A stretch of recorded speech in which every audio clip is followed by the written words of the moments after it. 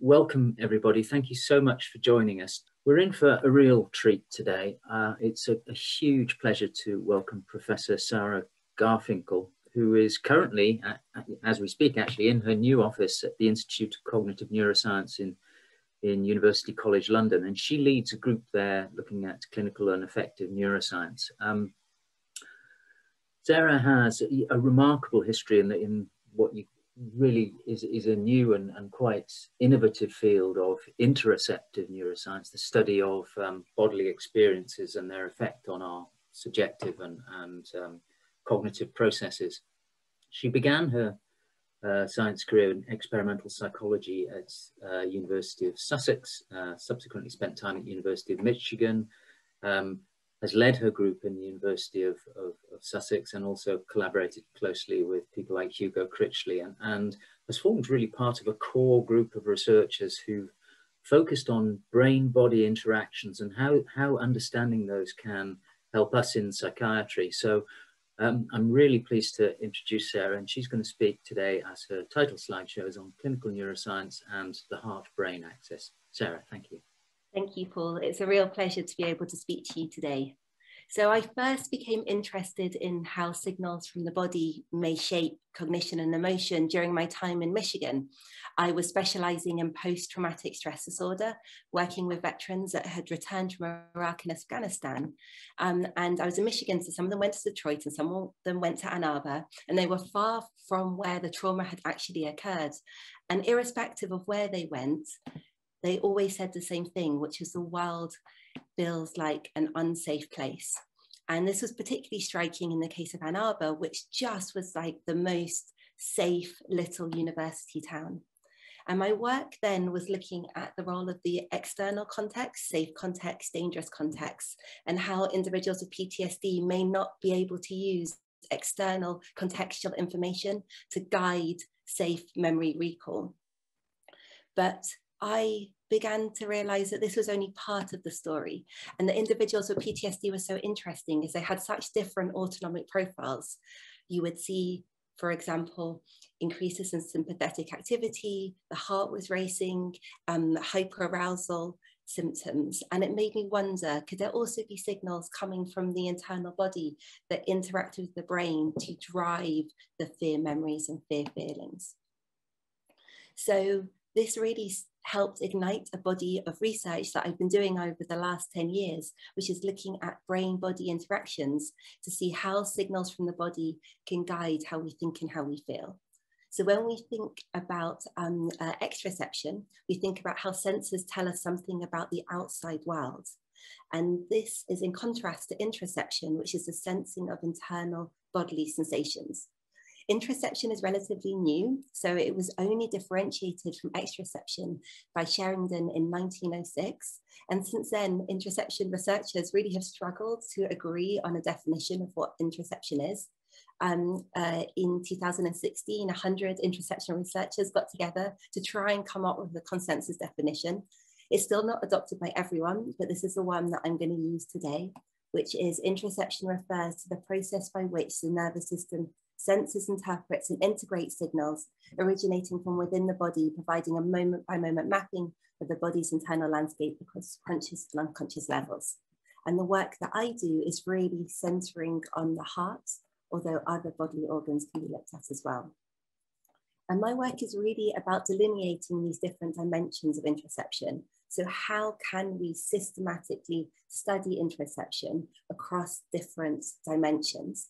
And I'm interested in delineating these different dimensions to map out how they work and how they might be altered in different clinical conditions and how this can contribute to symptoms. So we have the afferent signal itself, and I'm going to be working systematically through these different levels. So for example, in my case, I'm interested in the heart. You can look at the most simple level, measures like heart rate and heart rate variability. And this has been done for many, many decades. And we can look at individual differences in these measures. Here, I've just got a measure of heart rate variability using RMSSD, which is one of the most accepted, commonly used measures of this. And this is work in close to 400 patients, but it's really just replicating what's known in the field, which is high heart rate variability is a healthy thing. You want the heart to be adapted and varied, and in individuals with no diagnosis, you can see the highest level of heart rate variability. But in all of these different clinical conditions, you can see a decrease in heart rate variability, with the lowest levels observed in individuals with schizophrenia. So as well as measuring the afferent signal itself and how it may change in terms of, say, its variability, you can also look at the neural signal associated with the afferent signals. And this can be done in different ways. One way is using EEG to look at the heartbeat evoked potential in the brain. And work here is showing individuals with borderline personality disorder, also known as emotionally unstable personality disorder. And they're looking at the amplitude of this heartbeat evoked potential signal in the brain and showing an altered amplitude of this signal in individuals with BPD. New work that I'm doing in collaboration with Mahinda Yogaraja, who is a brilliant neurologist who's also just moved to Queen Square. We're looking at how this heartbeat evoked potential signal may differ in individuals with epilepsy versus those individuals who have non-epileptic seizures, specifically those with functional neurological disorder. And what we're able to show is that this HEP signal changes just before a seizure in individuals who are having functional seizures but not epileptic seizures. So it seems to be a marker. And we just found out that we've got a CARP grant, so a clinician academic partnership grant, to pursue this in more patients as a potential diagnostic marker. So this heartbeat signal in brain is a potentially interesting signal that seems to be sensitive to different diagnostic states. We can also look at how the preconscious impact of the afferent signal might change the way that stimuli are processed. We can look at this in different ways. One way that's been done since the 1970s is to look at cardiac timing studies. So we know that every time the heart beats, it sends a signal to the brain. So the brain is actually flashing in time with each heartbeat. And this is a big oversimplification for the medics out there, so my apologies. But if you look at T-wave, you can see that this is when the cardiac ejection period is happening, and baroreceptors are activated and the heart-brain channel is active. For simplicity, I'm going to call this cardiac systole, simply because it's when the heart-brain channel is active. And you have R-wave or late diastole in between heartbeats when this heart-brain channel is quiet.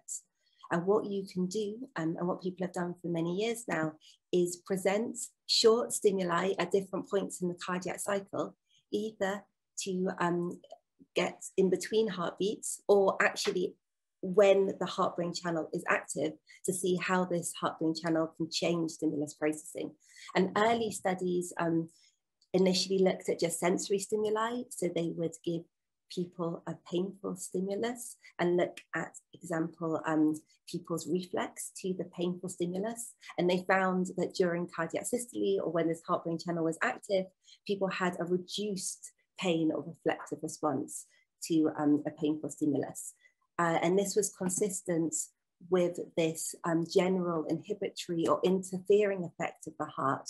That was the theory of Lacey and Lacey, that anything happens when the heart is beating is likely to be dampened down or interfered with. And my initial work, one of the first studies I did looking at this, extended this into the domain of memory. So here I just presented words when people's heart was beating or in between heartbeats, and then gave people a surprise memory test. And I was able to show that people were more likely to forget a word if they saw it exactly when their heart was beating. So this is consistent with Lacey and Lacey's idea that the heartbeat can have an inhibitory or interfering effect. But I was really inspired by my PTSD work, and I wanted to know whether the heartbeats were always inhibitory, and maybe under some circumstances they could actually selectively facilitate some type of processing. And I wondered whether this heart-brain channel might be particularly sensitive to fear.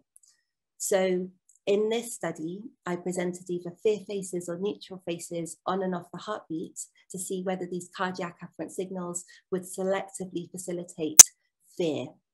And to look at this, we just got people to give intensity ratings on a continuous visual analog scale. And we did find this in the sense that fear faces were rated as more intense if individuals saw them at cardiac systole or T-wave, consistent with this heart-brain channel being active. And the reverse was true for neutral items.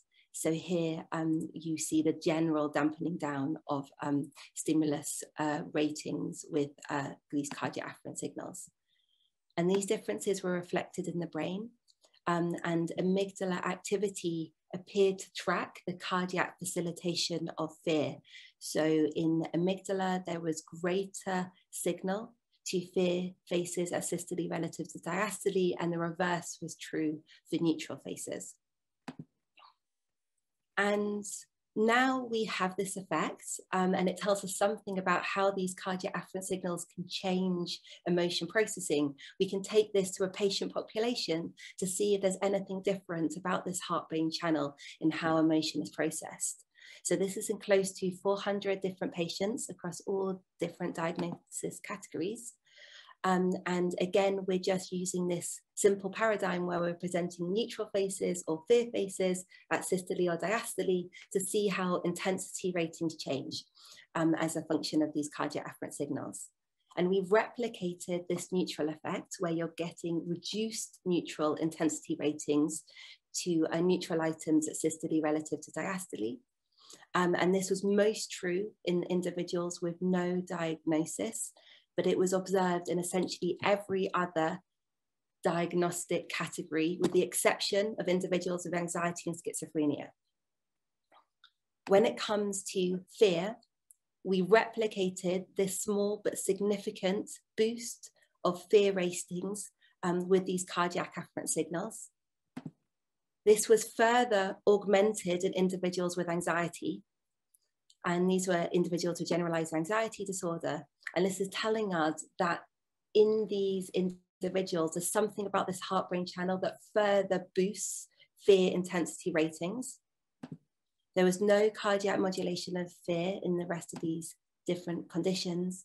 And in schizophrenia, and this is not something we hypothesized, we saw the reverse effects, where these cardiac afferent signals actually reduce fear intensity. So I've talked a bit about the afferent signal itself, how it can vary, how it's represented in brain, how these afferent signals can change stimulus processing, and how this may differ in different clinical populations. And now I'm going to talk about interoceptive accuracy, which for me is just one dimension of interoception. And interoceptive accuracy is probably the most contentious part of interoception research right now. I feel like we are all struggling to find paradigms which precisely measure interoceptive accuracy.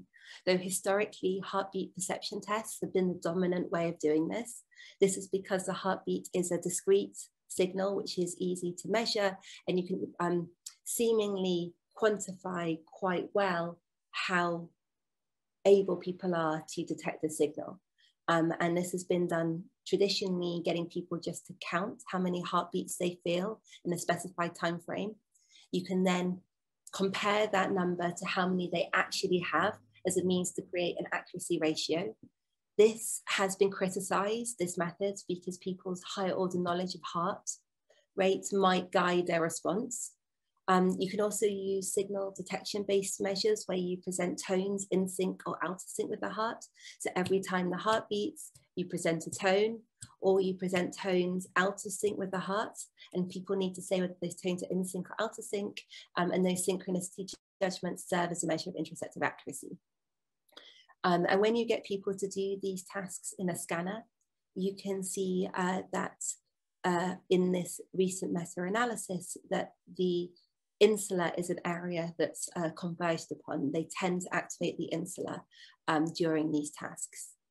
And early work by Hugo Critchley showed that accuracy in these tasks also correlates with right anterior insular activity. So the more activity you have in this region when you're doing these interoceptive tasks, the more accurate you are at these interoceptive tasks. And also the grey matter volume of the insula as well correlated with people's ability to be interoceptively accurate. And this interoceptive accuracy measures a real individual difference. Some people are very, very accurate and some people are not. And what I think is striking about interoception is that it is not coupled to conscious access in the same way that exteroception is. So while, of course, exteroception is influenced and gated by attention, typically, if we're attending to something and it's above a threshold, we typically know if we've seen it or if we felt it. There is this capacity to access interoception with conscious insight. We need to be able to navigate the world. Whereas with interoception, our brains are processing things in our bodies all the time, and we don't necessarily want to be constantly distracted by them. And this has given rise, I believe, to this interesting uncoupling of conscious access to interoception to some extent. So when you ask people, how aware are you of bodily sensations, or how good you think you are at detecting bodily sensations, these do not align with actual accuracy measures in the same way as exteroception does. And this, I believe, is important, especially when it comes to different clinical conditions.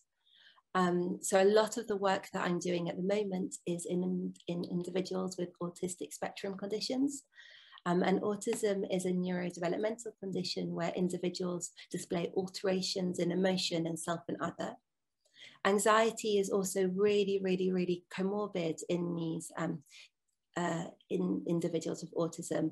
And actually, you're sort of seeing autistic individuals also having a comorbid anxiety disorder 23 to 60% of the time. And in the clinic in Brighton, it's really on the upper end of that. And then from an interoception perspective, you see altered insular reactivity and connectivity in autism. So you have vastly reduced insular connectivity in autistic individuals. And this is a key region for both sensing bodily sensations and also implicated in emotional arousal and processing emotion.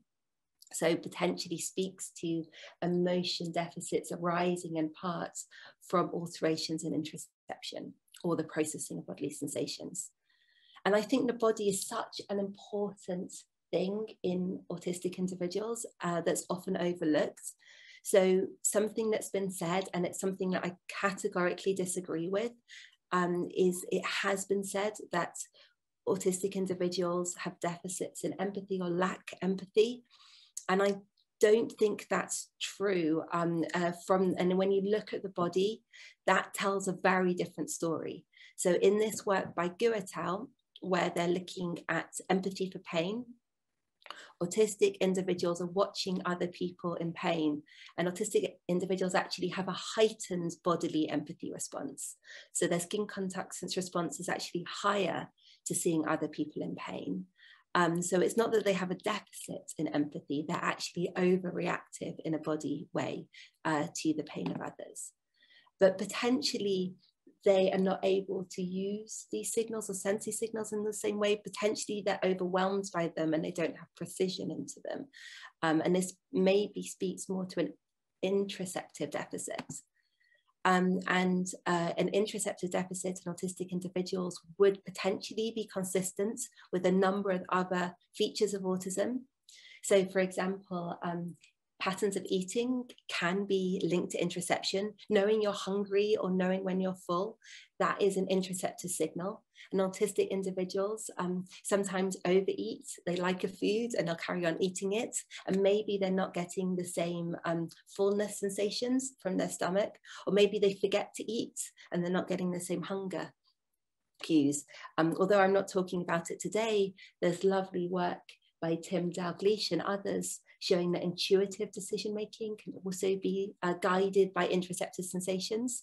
And individuals who are autistic will often say that they find this sort of gut instinct intuitive decision-making quite hard, and they'll often sort of have an overly irrational approach. And emotion processing and a number of other things can also be guided by bodily signals. So we undertook the first study of interoception in autistic adults, and our hypothesis was that individuals on the autistic spectrum would have a deficit in interoceptive processing. But based on reports that autistic individuals gave in the clinic, they often would say they're overwhelmed by bodily sensations. So we also hypothesized that if you gave them a self-report questionnaire, they'd have an overinflated belief about their interoceptive ability that contrasts with our predicted deficit in interoceptive precision or accuracy. So in this initial study, we just used one of these very simple, straightforward heartbeat perception tests, where we got people to count how many heartbeats they felt in a specified time frame. And here we saw that compared to individuals who did not have a diagnosis of autism but were matched on various different dimensions, they had heightened interoceptive accuracy relative to the autistic group. And this was a statistic that was significant at the group level. But if you actually look at each dot, which represents a person, you can see that this reduced interoceptive accuracy was only observed in some of the autistic individuals. And I really think this is important to stress, that you can see sensory differences in autistic individuals that manifest in all different ways depending on the individual in question. So some will be hypersensitive to, let's say, sound, hyposensitive to texture, and interoception is maybe just another sense that might be altered in some autistic individuals. But quite strikingly, this deficit in interoceptive accuracy in some individuals contrasted with this interoceptive self-report measure, where autistic individuals relative to a control group reported they were much more aware of bodily sensations. So they're much more they're actually preoccupied or feel that they're sensing them relative to a control group. This deficit in interoceptive accuracy was replicated in a child and adolescent sample aged between 6 to 18, suggesting that it's something that might actually start early. However, it's important to note there's been other studies that have not replicated this finding, which is potentially indicative of the variation in the sample. And there's also really important work by Jeff Bird's group in Oxford saying it's not autism per se, which potentially is associated with these deficits in interoceptive accuracy, is actually alexithymia. And alexithymia, as I'm sure you know, are deficits in emotion processing, understanding how you feel. So difficulty detecting emotions, difficulty identifying emotions. And Jeff Bird would argue, and I'm inclined to be sympathetic to this notion, that it's the emotion processing aspects which are particularly coupled to impairments in interoception. And I then wanted to further explore individual differences in interoception in this autistic and non-autistic cohort to see how they might link to differences in anxiety. As I said, anxiety is so comorbid in autistic individuals. So coming back to my own slide, I was interested in this discrepancy with poor accuracy or precision in some individuals, but a heightened belief. And I wondered if we could actually look at this in terms of an error score. So if we Z-score both to put in standardized space and then subtract them, so how good people think they are relative to their actual accuracy, to see whether we can get this error score, and then see how it relates to anxiety. And we found that if you had a very inflated belief relative to actual accuracy and this error was large, that anxiety was large. And this made me hypothesize, if we could increase interoceptive accuracy or precision, could we actually reduce anxiety? And we first studied this in a proof of principle pilot study, just in control individuals, 50 initially, where we trained half the individuals to have more interoceptive accuracy. To do this, we used just a very simple procedure. So while we typically measure interoception at rest, of course, if we do something like exercise, then we are typically more aware of these bodily sensations. So we got individuals just to do star jumps on the spot so that their heart was beating stronger and faster. We then gave them these little interoception tests, tones in sync or out of sync with their heart, counting their heart, and we gave them feedback about whether they were correct or incorrect. And this was done while their heartbeat was in an elevated state. So they had heightened interoceptive feedback from the exercise and exteroceptive feedback from us saying whether they were correct or incorrect. We repeated this over 8 different training sessions, and then we tested their interoceptive accuracy at rest at the baseline, midpoint, and final point. And what we were able to see was that interoceptive accuracy significantly enhanced. And while this is not surprising for this tracking counting task, this could be guided by higher order knowledge of heart rate. I am very happy about this heartbeat discrimination measure, which is judging whether tones are in sync or out of sync with your heart, because there's nothing about higher order knowledge of heart rate which can help you do this accurately. The temporal nature of this is always the same in terms of whether the beeps are on your heartbeat or just time shifted off. And it takes a real precision to be able to do this. People typically perform at chance if they've not had training. And it's actually an internal-external integration task. It's very difficult. So I was really happy to see that this training was able to enhance this D' sensitivity measure. Moreover, we saw drops in anxiety. That was significant at the group level in terms of trait anxiety. But drops in both state and trait anxiety correlated with increases in interoceptive accuracy. So interoceptive accuracy did seem to be coupled with a reduction in both state and trait anxiety. Moreover, we gave people the Maya. I don't know if you know this, but it's a questionnaire to look at different self-report measures of interoception. And we found that 2 other things were important as well, which was not worrying and attention regulation. And what this tells me is that it's not just good enough to have precision into your body, it's also necessary to not worry about the bodily signal. And this, I think, fits with early models of Clark, and also potentially meditation strategies about just noticing what's going on in the body. You want to be able to sense these signals, but not worry about them. Also, you need to have flexible attention. Anxiety is very much associated with attention, too much attention to the body, and you want flexible attention between the body and the world. And both those things, accuracy, not worrying about the signals, and flexible attention, seem to be predictive of drops in anxiety. This pilot study then led to a full-blown registered clinical trial funded by MQ in 120 autistic individuals, where they underwent interoceptive training. We called this AD, Aligning Dimensions of Interoceptive Experience. And we scanned a subset of these individuals before and after, and we looked at changes in emotion and anxiety. And we compared this to an exteroceptive training condition. These were autistic individuals who underwent emotional prosody training. So they learnt how to recognize sentences that were said in emotional ways, in a disgusted way, in a happy way, as an exteroceptive emotional training, as not knowing how people are communicating emotion is also something that can bring anxiety to autistic individuals. So that is an active intervention, but in the extraceptive domain. And we also looked at measures of anxiety and emotion. And we replicated our pilot.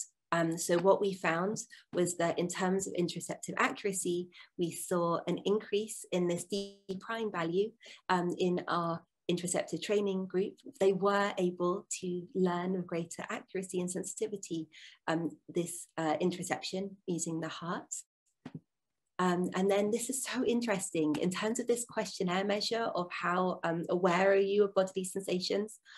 Our interoceptive group actually dropped their awareness reports with greater precision, which I think so interesting relative to the control group.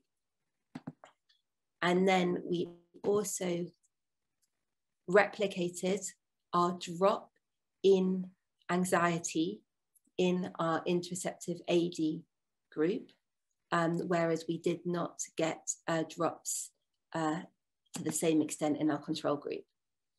And ahead of time, we pre-registered our measure of recovered, which we defined somewhat liberally, but this was an autistic population of very high anxiety, that a 6-point drop in trait anxiety and a score below 55 would be our measure in this case for recovered.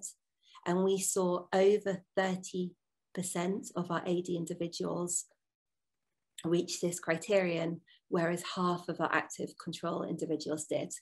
And this beneficial effect on anxiety remained extended 3 months after our end of our trial. And we're just analysing the 1-year data, follow-up data now. And in terms of the pre-pro scan, we looked at how insular activity and connectivity changed with interoceptive training. There was no differences in insular activity following pre versus post interoceptive training, but there were enhancements in insular connectivity. So using right insular seed, we found enhanced coupling with ventral medial prefrontal cortex that correlated with enhanced interoceptive accuracy. And using the left insular as a seed, we found enhanced activity in this ACC area that also coupled to enhance interoceptive accuracy. I also find some of the testimonials of autistic individuals who underwent this quite moving, and I'd like to share some of these with you as well. So one individual said, as the inner channel gets clearer, the outer channel gets more quiet, which I find so fascinating. And hypersensitivity to different external stimuli is something you often see in autistic individuals. They often feel overwhelmed by different extraceptive cues. And this makes me wonder whether the senses are a bit like a seesaw, so that if they're overwhelmed by external stimuli but have poor precision into interoception, but you're able to then enhance the clarity of the interoception channel, then maybe you can rebalance that seesaw between interoceptive and extraceptive processing. Another individual said, when I notice the impacts of anxiety on the body, I'm more aware of them and I'm able to reassure myself that it's just a physical reaction. I am better at taking deep breaths and trying to slow my breathing and heart rate down rather than letting it spiral. And I think this speaks to the not worrying aspect. So it's important to have precision into the signal, but not worry about it. And then I think this is also speaking to how early access also helps with early regulation. So if you're just starting to feel your heart ramp up and you're starting to get in an anxiety state, it's easier then to regulate yourself than if you're only aware of it once you're in the middle of a panic attack or a meltdown. And early access can be a cue to better regulation. And then finally, one individual said, I believe it's increased my awareness of hunger, and as a result, I remember to eat, drink, go to the toilet. And this potentially speaks to a debate that's happening in interoception research right now, where we don't know the extent to which interoception is comparable across the different senses. And this potentially speaks to enhancing interoception in one bodily axis, may also generalize or extrapolate to other bodily axes as well. We're not there yet. I think this is a really exciting therapy. It clearly wasn't effective in everyone. There may be some people who are more receptive to it, and it's very early days, but I'm excited about where it may lead and other clinical groups it might be applicable for. And I'm delighted to say that I'm collaborating with two clinicians and psychiatrists at Cambridge, Jesus and Kate, where we're hoping to extend this into psychosis, autism, co-diagnosis group, along with Kathy Greenwood and other people at Sussex. So fingers crossed that we're able to do some of that work. And then in terms of another dimension, moving on, so there's also interoceptive awareness, which I call this sort of metacognitive dimension. So I talked a bit about how accuracy doesn't necessarily align with self-report measures, and the mathematical correspondence of accuracy and self-report can denote insight or metacognitive awareness measures, and these are also of interest. And this is work that's just been submitted now, which is looking at interoception and feelings of dissociation in individuals with first episode psychosis. And this was done in collaboration with Kathy Greenwood and colleagues at Sussex. And here we're interested in first episode psychosis. It was an all-male sample and matched healthy controls. And we again looked at this heartbeat discrimination paradigm, presenting toned in sync or out of sync with the heart. And we had a condition where we got people to focus on the heart as the interoceptive condition, or we got people to focus on the notes, and we had one rogue note that was of a different frequency. So we can look at accuracy in the interoceptive and the exteroceptive domain. We also looked at confidence, again in the interoceptive and exteroceptive domain after each trial. And then finally, we looked at insight, which is the confidence, accuracy, correspondence, using something like area under the RAC curve or meta D prime. And we can have this insight measure both for interoception and exteroception.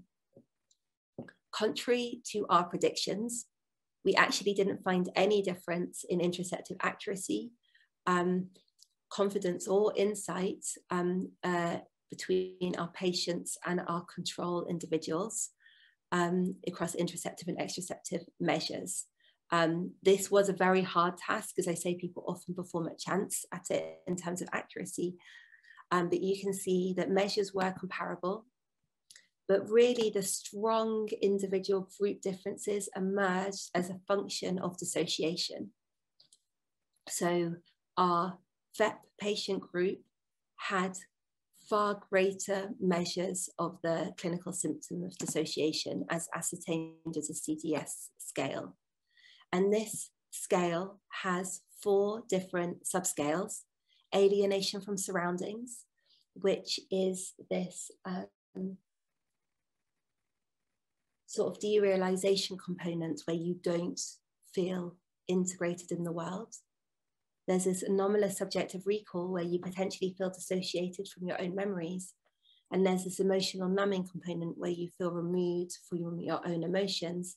And there's finally this anomalous bodily experience component. And dissociation can be subdivided into these different domains. And we had these different measures on our x-axis, and on our y-axis, it was always this interoceptive insight measure. And across these different domains, interoceptive insight was inversely coupled to the dissociation scores, particularly the alienation from surroundings. So the more interoceptive insight you had, the less alienation from surroundings you had. So there was something about insight that potentially helped you feel more integrated in the world, and integrated and related to your memories as well. When we looked at the brain, the area of the insula also seemed to be particularly coupled to both interoceptive insight and to scores of dissociation. So higher insular activity was associated with both interoceptive insight and inversely related to dissociation. So again, it's something about interoception, particularly in the metacognitive domain, which helps you feel grounded in some way to your body and the world, and particularly the world. And then finally, this is my last data slide, which is work that I'm doing right now. This is literally work in progress, and I just threw it in because I'm so excited by it, where we're looking at this augmented reality task where it's in collaboration with people at Zurich, and it's such a cool task, and it's looking at sort of putting our senses just a little bit out of synchrony with each other to see how they're integrated. And you do this by putting a slight delay to the visual feed while having touch happen in real time. And we're looking at how dissociation may change with these multisensory integration parameters.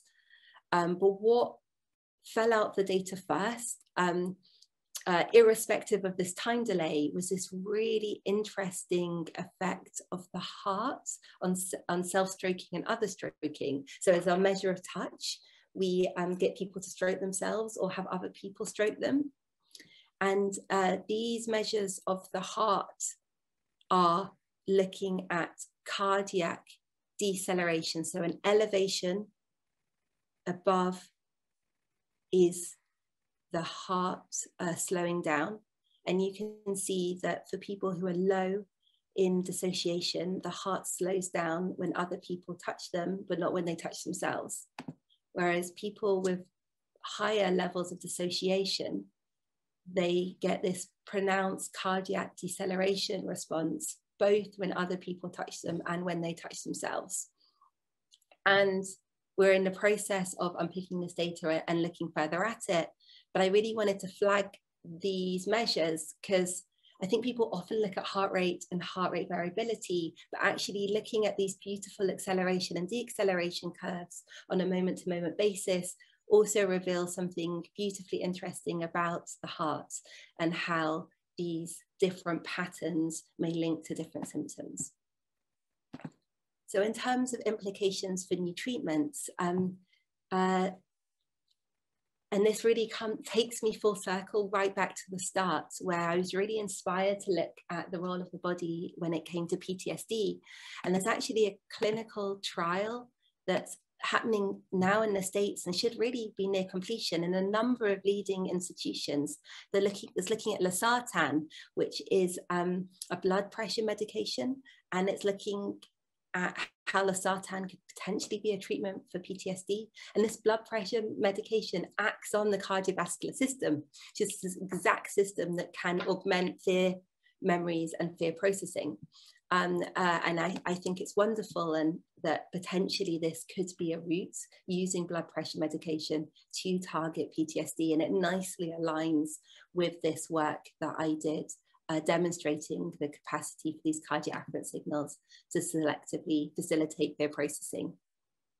There was also interesting work that was done at UCL where they analysed medical records of individuals in Sweden, and they found that individuals with severe mental illnesses such as schizophrenia and bipolar had a 10 to 20% reduction of episodes if they were taking medications like statins.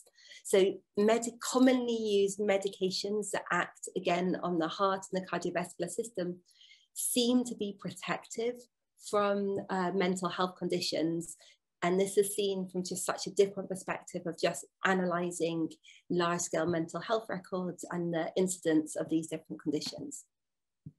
So I think it potentially is exciting for pointing how drugs that target peripheral systems could be important for these different conditions. So challenges and conclusions. Interoception can be delineated across different levels and different axes.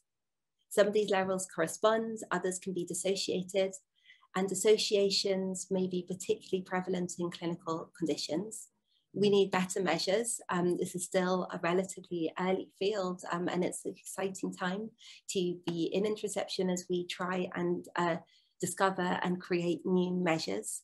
And we need to give thought as to what they're actually targeting. There's a lot of interoceptive accuracy at the moment, but actually I believe all of these interoceptive levels are informative, and looking at the selective disruption may be particularly informative for different clinical conditions. And finally, a comprehensive normative understanding of these different levels can help show how they're disrupted in clinical conditions, and this potentially helps open new avenues for treatment targeting these different levels. So I would like to thank the funders who helped make this research possible. Hugo Critchley, who was initially my postdoc mentor and now is one of my closest collaborators, Lisa and James, who did enormous amounts of work leading the clinical trial in autistic individuals, and all the rest of the lab and my collaborators. And thank you all so much for listening.